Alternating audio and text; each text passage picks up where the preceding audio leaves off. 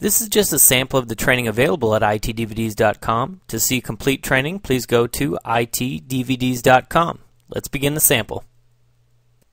DNS stands for Domain Naming System, and it's super critical to email. In fact, without it, email wouldn't work properly. It's basically the way the email gets from the sender to the receiver. Now, on a DNS server, there are records and different record types.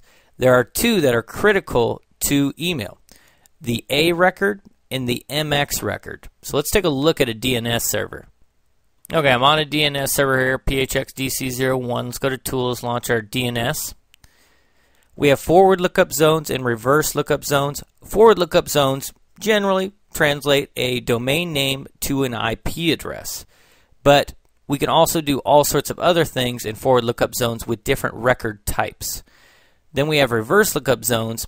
Those pretty much always translate an IP address into a domain name, and that's kind of all a reverse lookup zone does. So again, a forward lookup zone does all kinds of things with all kinds of different record types.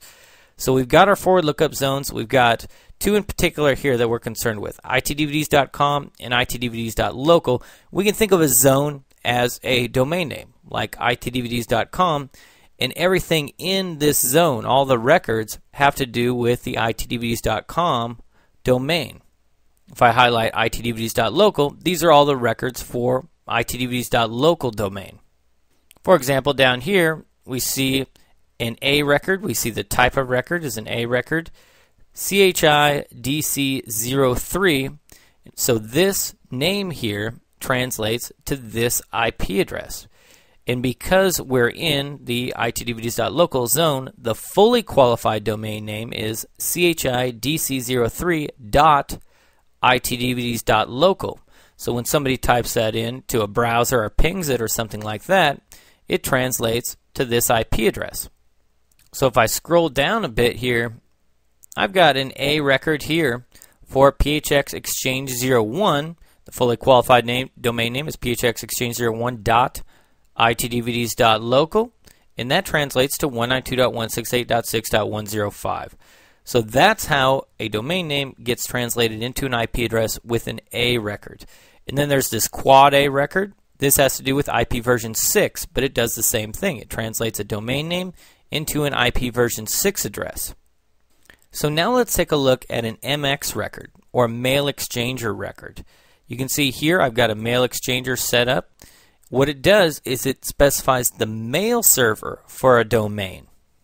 Now I'm just going to create a new MX record just so we can take a look at it a little bit better. New mail exchanger record, or MX record. Here we're going to specify the host or child domain.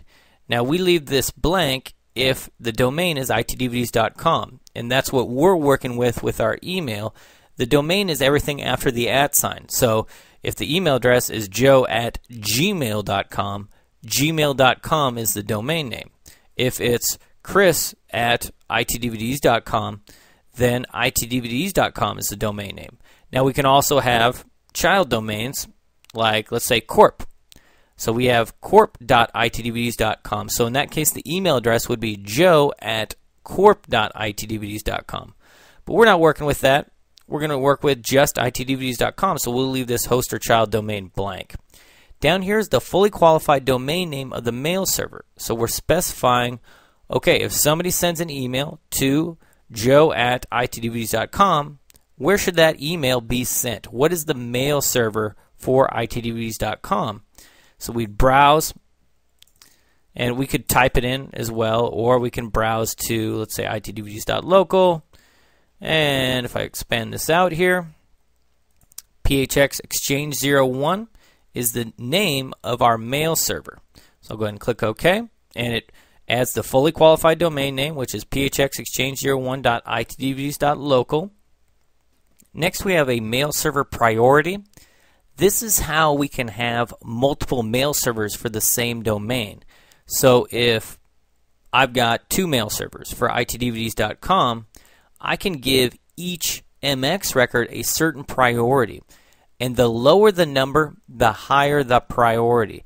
So if I have this mail server at priority of 10, and then I have another mail server, let's say PHX Exchange 02, that I create another MX record for with a priority of 20, it's going to send to PHX Exchange 01 first. So another mail server that's trying to send email to this mail server, it's going to try this one first.